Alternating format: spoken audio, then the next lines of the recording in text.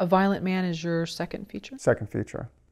Easier or more difficult than the first one? Different. It was a different, totally, it's the same set of skills. Still directing, acting, dealing with backstory. It's the same set of skills, just different. Totally different subject matter. I did fight scenes that I've never done. I never did action scenes or, 3-round MMA fight ring, MMA fight. I've never done that. So I rehearsed a lot and shot a lot of prep and prepped a lot to get to that. So it was a very different process for me than like Wild and Blue was, but at the same time, it's still the same. It's just making something different. You have Denise Richards in the film? How did you cast her? I offered her to the part. She said yes. I mean, yeah. Oh. What does she play? What's her role? She plays a journalist who winds up dead. She interviews Ty Thomas's character after he beats the local champ Chuck Liddell in a sparring match. So she goes to interview Thomas's character. One thing leads to another. I'm not going to tell too much, but she winds up dead. And the story kind of follows, the consequences of like a man whose job is to be violent, who's perceived to the world as a violent man, because that's his job. That's what he's trained to be. That's who he is inside. And the world is telling him, you are who you are. And he's defending himself because he doesn't believe that's who he is on the inside. And then he becomes self-destructive. And I'm not going to give away too much, but it's a murder mystery, fun thing. So I don't know when the film with Humphrey Bogart was. Was it in the 30s or when was that? I think it was made in like 50s. Oh, 50s, okay. Yeah. Do you think the world is I know without getting too political, has more become this way? Telling people who they are?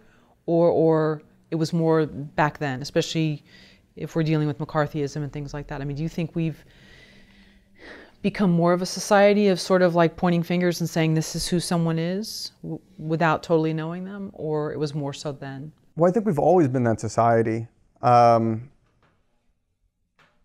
because, it's America. That's what America is. But I think now it's different because we live in such a technologically advanced culture where you can kind of define yourself in a way through social media and Facebook. So it's a different type of resonance in the way that people view you and the way that you can let other people see you than it was in the 50s.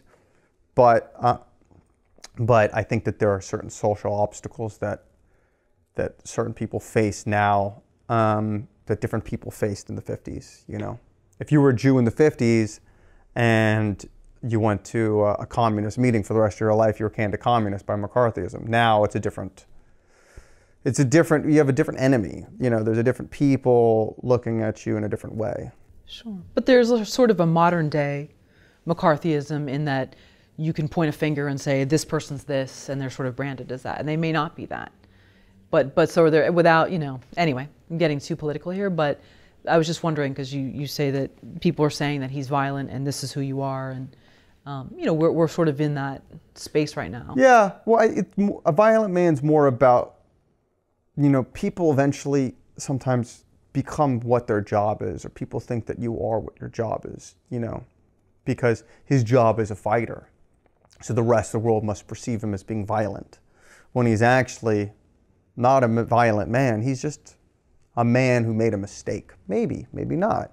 But, you're also, the story is really about several violent men in a violent situation, in a violent job. I mean, every character in the film faces the obstacles of violence internally and externally, because that's their job, that's the world that they live in, that's the MMA world, that's the universe that all these characters exist in. It's cutthroat, it's a business, there's money involved. Right. So that's where the tone of a violent man comes from, is because this one character's job is to be violent. So therefore, as far as the police are concerned, he must be a violent man. Did you study the real life backstories of a lot of MMA fighters or even boxers just in terms of like how they grew up and maybe what prompted them to get into the sport? I did study some. Thomas and I brought a lot of his personal backstory to the character, and some to the script, and people that influenced him, because I always think that it's really important when you work with actors for them to bring their own backstory, for it to resonate with them. So you have their character connects a little bit more with the individual who's playing the character. What did you find with the backgrounds of a lot of these MMA fighters? I found that a lot of them,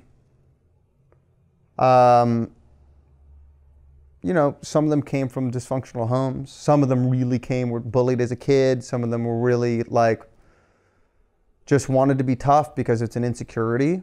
But, you know, I think everybody's different.